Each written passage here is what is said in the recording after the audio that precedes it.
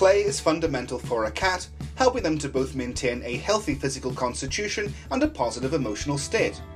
It's common for domestic house cats to have limited means to exercise their innate hunting instincts, often causing frustration or redirection of this behaviour into attacking their guardian's hands or ankles. In this new video from AnimalWised, we show you everything you need to know about playing with cats by recommending toys and detailing the feline instincts related to games.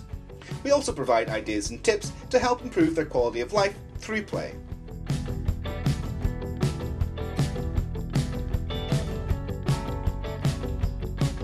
Lifestyle significantly influences the behaviour and well-being of our felines. Although cats can sleep between 12 and 18 hours a day, it's important to highlight they have an intense level of activity when they are awake. This can often be diminished when we have a cat which lives in a home without access to the outside. In these cases, the felines can't carry out the hunting behaviour, which would take up to about 6 hours of their day in the wild. This is because the wild cats need to find food to sustain themselves. This can translate to bored cats, cats with weight problems, or those which compulsively chase things. Additionally, this problem is aggravated when the guardian is unable to correctly interpret feline language, thinking the cat is looking for food when they actually seek social interaction and play.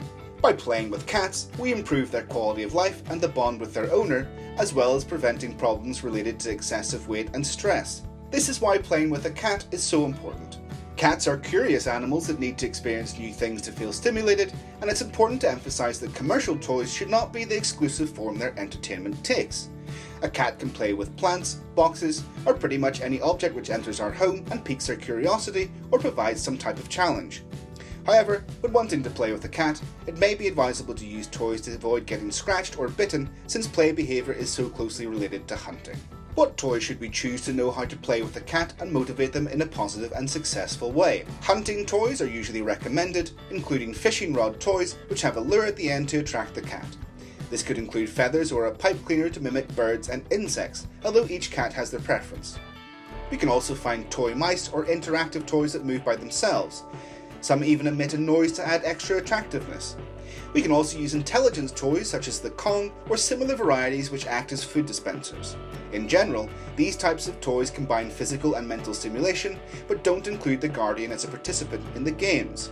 Many people confuse environmental enrichment with simply leaving lots of toys around. This is a mistake, as cats will show a lot of interest in various objects, substances, and new smells. This is why we often see them stop playing when we play with a static toy which doesn't offer them much curiosity.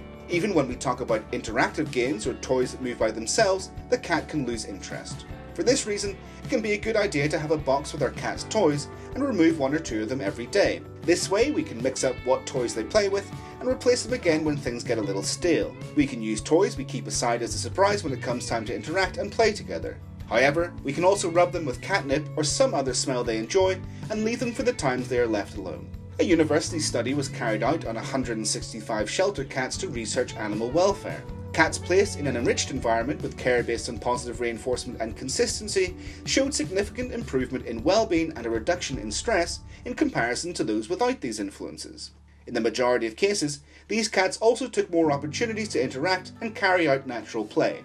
How long should you play with a cat each day?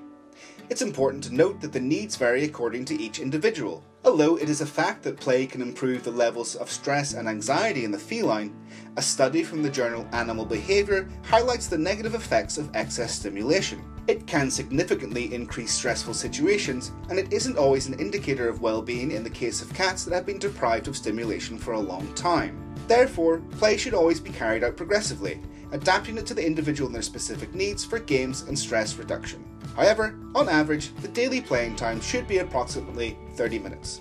We hope you found the advice about playing with cats useful, and it offers some tips about how to improve interaction with your cat. If you have any of your own suggestions you'd like to add, please do so in the comments. We'll see you next time.